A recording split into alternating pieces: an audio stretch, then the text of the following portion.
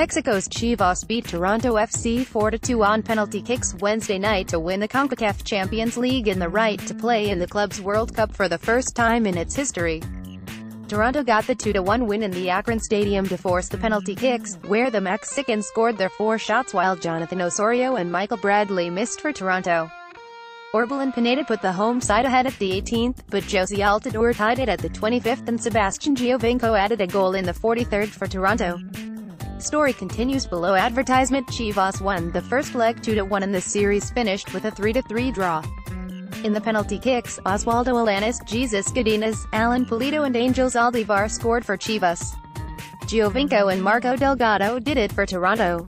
Guadalajara, along with America, the winningest team in Mexico with 12 league championships, won their second CONCACAF title, their first since 1962. Toronto was trying to become the first MLS team to win the CONCACAF title since the LA Galaxy did it in 2000. The Mexican clubs have won this tournament in the past 13 editions.